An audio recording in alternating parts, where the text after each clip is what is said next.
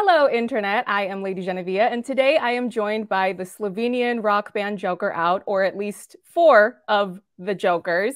Where is he right now? I want the 4 of you to choose what you want your interview to look like. So I made 2 custom backgrounds, and you get to choose which one you want it to be. So option number 1, I looked at your Twitter account, and I saw that the first account that you're following is Britney Spears. So if you would like, you can have Miss Britney behind you. Or I've heard you guys describe yourselves as shagadelic. So the other option is... Oh, yeah. Oh, yeah, baby. No doubt. Yeah, we'll take this one? Okay. Yes. I figured, you know, it'll be like a customizable, make your own interview type situation instead of... Yeah, very thoughtful. I don't know. Thank you. Yeah, of course. I like a lot of the new groups. You know, the Beatles and the Beards. You have 2 guitarists in your lineup, which is not always a conventional way of doing things. Like if you have a 4-piece, it's usually singer, guitar, bassist, drums. If you have 5, usually somebody's maybe like on keyboards. So what is the musical purpose of having 2 guitarists? Is one of you doing lead guitar and rhythm guitar, or what do the 2 of you contribute to the overall sound that's different from each other? Wow. Okay. That's a really good question. Yeah, that's a good we really never really put much thought into why 2 guitars from the start. It wasn't like... Because we both played guitars. That's why. It wasn't like methodically thought out that we need to have 2 guitars for our sound. We were just like, we both wanted to play in a band and we were both guitarists, so that's how it ended up. And it really influenced our style, I guess. Our songs are always made so that you cannot really play them or do them justice if you play them with only 1 guitar. Sometimes even me and Jan can't do enough justice when we're performing live to some recordings we did, because there are so many guitars that we have to have maybe Bojan, the singer, play some guitar, or have some, I don't know, something in the back as well. But it's well, I don't know. I think we have kind of very different musical backgrounds. Like, okay, maybe our common point is British rock and roll, but we have a different style of playing guitar, and fortunately, since we're playing for so long together, it's they match really well. I think we're a cool duet. Yeah, but we don't really usually distinct ourselves to someone only being a rhythm guitar player and someone only being a lead guitar player. We kind of interchange. Mm-hmm. But I'm the one that does solos. Have you never been asked that question? What? Sorry? Have you never been asked that question? No. Maybe no. Well, Maybe definitely not since maybe by a friend. Yeah, I mean, definitely not since we've started this Eurovision journey, because nobody's interested in that. So, congrats. They all want to know where our name comes from. I did look through your older catalog, and I know that some of the members of the current lineup were not in the lineup when your older songs were first released, because I was watching your music videos and I had questions about making those, because I know that you can see a clear difference from the beginning of your musical journey to where you're at now, as far as the resources that you clearly have available for doing a music video shoot. So if we go back to your very first single, which I'm not even going to attempt to pronounce, I was curious about where you filmed this, because there were some really interesting, I don't know if it's graffiti or a mural, like the Batman graffiti with the Wu-Tang logo. And I was like, oh, what is that? That's cool. If you want to dig into the old school memories of doing your first music video shoot. Yeah, that's how you pronounce it. I don't know what the fuck she's saying, but girl, I am living. It's from a time before Jure or Nace joined us. It was actually the first song we ever recorded. It was in 2016. In the beginning of May of 2016, we formed the band, and then 1 month later, we went to the studio to record this song. And then the music video was recorded in Jan's hometown, Vrhnika, right. because there's an abandoned pool there. Yeah, which is no longer with us.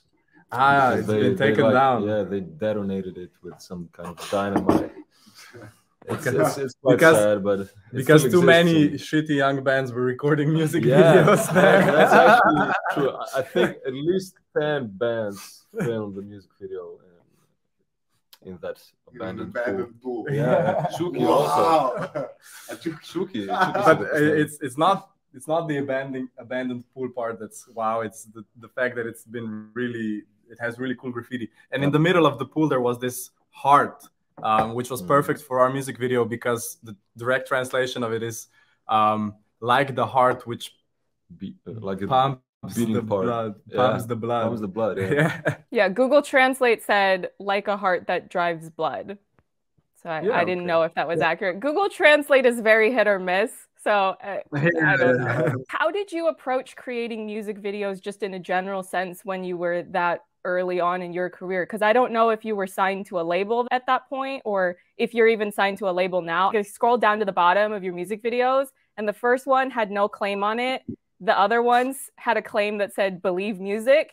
And then your most recent single says Universal. And I was like, uh-oh, did they sign to a mega corporation? I don't know. Can you offer any insight into that? Wow, you've been really thorough, I have to admit. Actually, on paper, we are still independent. We work with digital distributors because there is no other way of getting your music on Spotify and Apple Music and stuff like that. And Koncert, so the first video doesn't have a claim because it was never uploaded to any streaming service. It was only ever uploaded to YouTube, and the rest were. We've been independent, and Believe was our previous digital distributor, which we're still kind of working with. Anyway, we all of the music videos and all of the music we recorded and produced ourselves. It was always us and a music video producer sitting in the rehearsal space or somewhere and just throwing out ideas of what we want to do for the music video. And that's all of the music videos were kind of created like that. But in as time went on, we got a little more money to spend on some of the music videos. Because when did you, well, I was going to ask about, I don't know how to pronounce his surname, but his first name is Mark. P-I-R-C.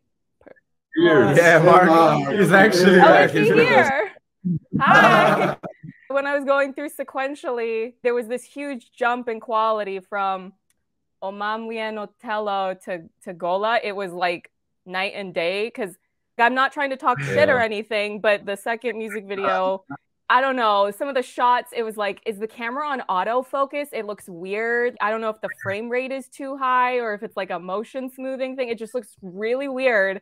And then all the other videos after that, his name was attached to a lot of them, either in the video or in the description box. So clearly he. Well, that's Mark. We've been collaborating with him since Gola, September of 2019. And he's done all of our music videos since then, and he's even become a much more important member of our band. We would characterize him as a creative director right now because he participates in all of our visual endeavors, let's say. Also for the album cover of last year's album, we're doing a YouTube series with him right now documenting all of our trips around Europe. So he's a really integral part of the band. Sometimes we call him the sixth Joker. It was definitely noticeable. Oh God, I don't know how to say this. The single of yours, that's also the name of your first album. I was going to ask, why was that chosen as the titular track? Because you have many songs to choose from. Why is that the one that became the title of the album? It's kind of Umazane Misli, you mean. That's kind of the song that is, I think, the most shagadelic one among all of the songs from that album.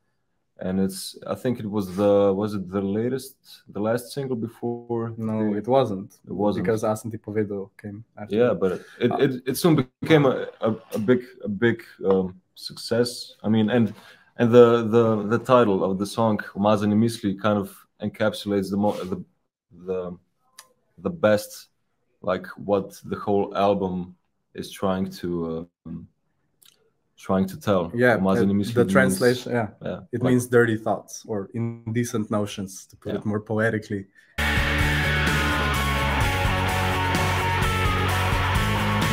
You mentioned your next one, Asemti Povedal. Which one of you, or maybe the person's not in the band anymore, I don't know, was smudging the lipstick on the girl's face? I know I'm going deep cut. I saw that and I was like, oh, I want to know who that is. Bojan? Or was it you? No.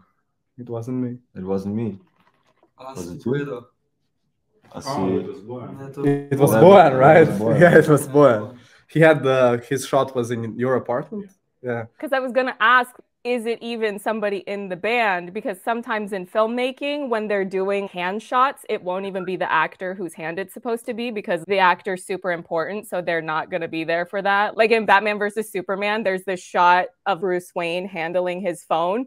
And those are not Ben Affleck's hands. Those are Zack Snyder's hands. And he was like, I'll just do it myself. So yeah, we hired the Bojan hand model. The hand double. I noticed in some of your more recent music videos that you seem to really be heavily leaning into this vintage aesthetic. The music videos have a 4:3 aspect ratio, and there's like certain, I'm assuming it's a filter. I don't know what cameras you're using. You don't shoot on film, right? You shoot on digital? Yeah. The effect with the film grain, I clocked that immediately. I was going to ask about, was there a certain conversation that you had to really lean in hard to the vintage aesthetic to visually convey what your songs are doing as a band? Mark, you should tell that. Yeah. I don't remember when we started like actively putting all those filters you're talking about. Maybe it was Barba Cana. Yes, that's the start. Yeah, I mean, we wanted our music videos to be a bit more nostalgic, retro, just like we think our music is in a sort of sense, I guess. So we wanted to draw back a little bit on the modern stuff and just try to catch those 60s and 70s aesthetics. And apparently we've done at least a okay job of it, if you've noticed. I see you! What are you holding in that video? Is it just like a slab of green screen? Did you guys paint? No, we just chroma keyed out the. No, but did you paint the? Oh, no, that was paper. It was paper. Just green paper. Yeah, green screen paper. Okay. I mean, that works. Were you filming that inside or outside? Because I noticed there's, this patch of dirt below you, but I was like, well, that could be outside, or maybe they just threw some dirt on the ground inside of the studio. Rub some dirt in it. How was that filmed? What would you say? Well, I don't know enough about lighting to know what makes more sense. I film YouTube videos. I don't film on a set. So like, I have no idea about expensive lighting. Well, it was all done in Mark's studio. I think the whole video was recorded in an hour, just after the photo shoot for the album cover. We just decided to film the music video for the money. And yeah, we had some guys that just like dug out some patches of grass and stinging nettle, so it could burn our feet for the whole day. To be extra demonic. to be extra demonic. But yeah, I don't know how much the lighting costs. On paper, nothing. On paper, nothing. I feel like the two gentlemen in the back have been a little quiet, so I'm going to need the two of you to contribute as well. Nace, you're the newest member of this lineup of the band, and I was curious about if you had been in any other music projects that would have you in music videos before joining the band? Because I don't think you were in any of the videos before Carpe Diem. I was trying to follow everyone's faces, but this all got scheduled very last minute. I didn't get to do that much research. No, yeah, I also was in a couple of other video shoots, but I mostly work as a studio musician in Slovenia. So I played with a lot of different artists and in a lot of different photos, videos, shoots. Yeah, and a couple of live recordings. I don't know. Master. Question for the drummer. It's not even just a question, it's more of a comment. My mother watches everything that I post on YouTube. So when I told her I was going to do this interview, so I showed her the video of your guys' performance of Carpe Diem. And I thought she was going to give me really insightful feedback because she's a professional musician. And the only comment she had was that she was laughing at the drummer because she thought he was so funny and entertaining and energetic. And I was like, that's your feedback? But yeah, so thanks, you entertained my mother.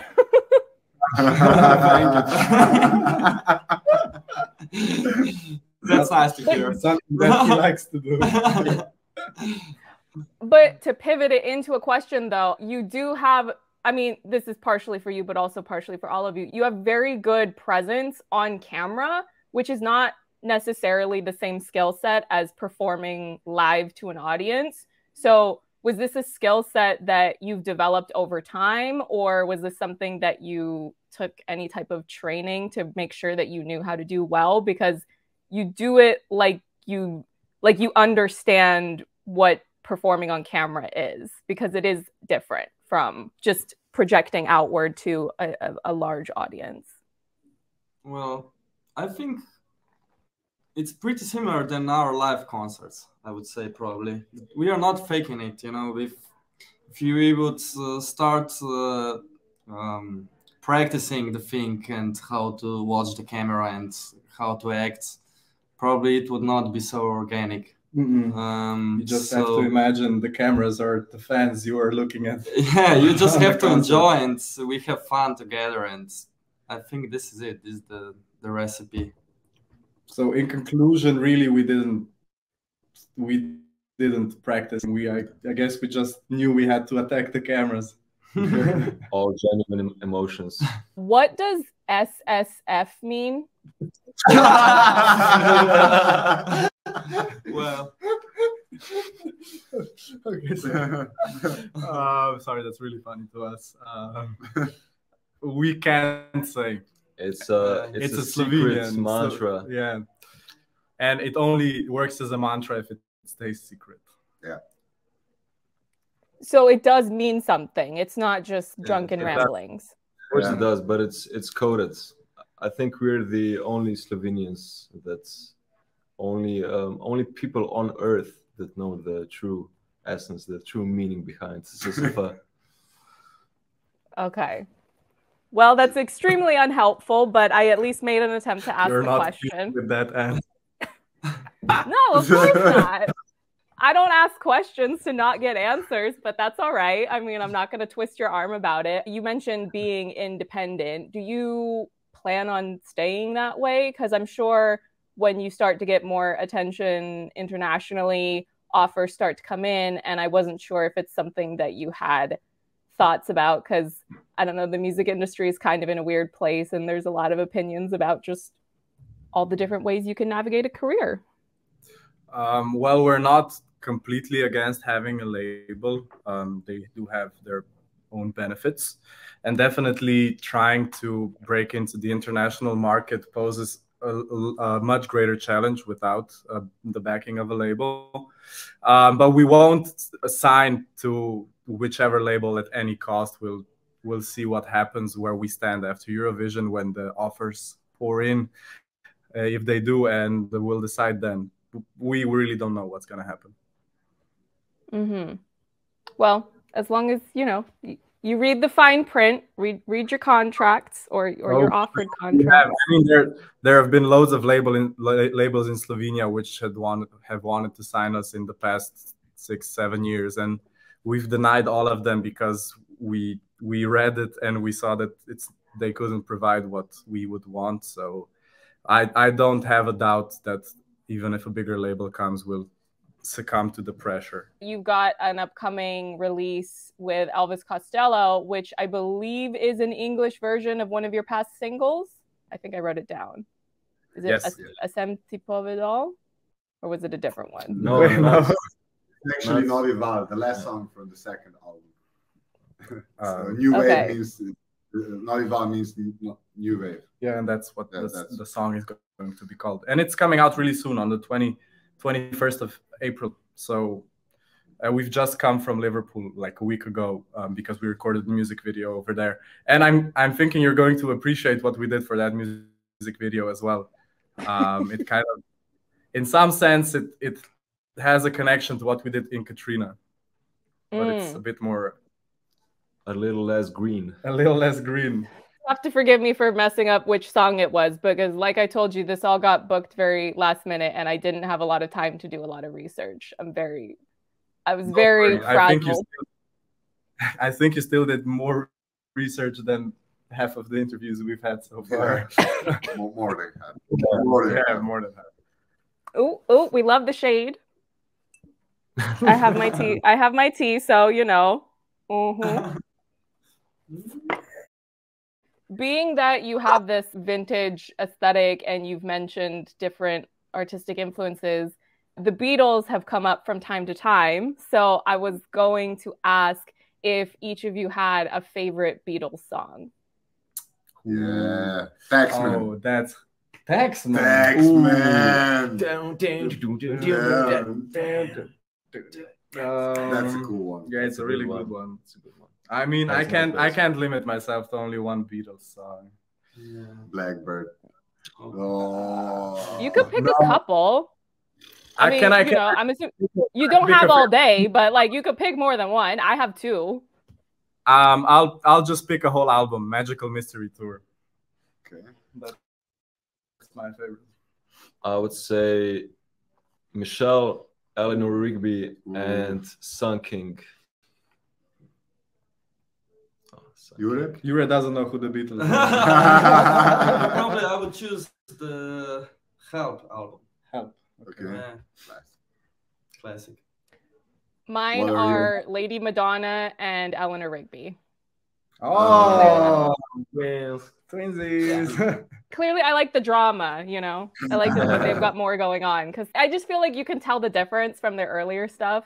It's like, you know, a little more simplistic in its composition. And then you get to how many years later and you can tell, oh, now they've been doing this for a while. Now they've, you know. And also been doing other stuff. I mean, I wasn't going to say it, but now you said it. I don't want to take up too much of your time, so I might just cap it there. But if ever you guys want to come back, feel free. I'll try to do more research next time and be more we'll try awake. To bring Bojan. Yeah. We'll try to bring Bojan next time. Thank you so much. I mean, this interview was like quite fresh air. Yeah, it was really refreshing because we've been doing so many Eurovision interviews and everybody's just asking us what's going to be happening in Liverpool. Are you guys enjoying the pre-parties? So what does your name mean? And your questions were really, and challenging also. Oh, well, if people are always asking you about your name, who is your favorite Joker? Heath Ledger. I didn't watch Batman movies. I'm sorry. I'm very sorry, but I'm not a fan. Boo! Tomato, tomato, tomato. I'm throwing tomatoes. Nace, you're a movie fan. Yeah. You're a movie fan. Come on, Heath Ledger. Okay, yeah. I'm done. Here's the thing.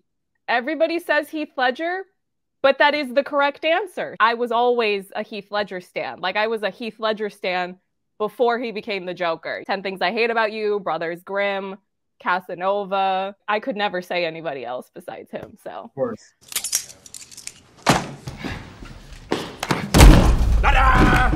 It's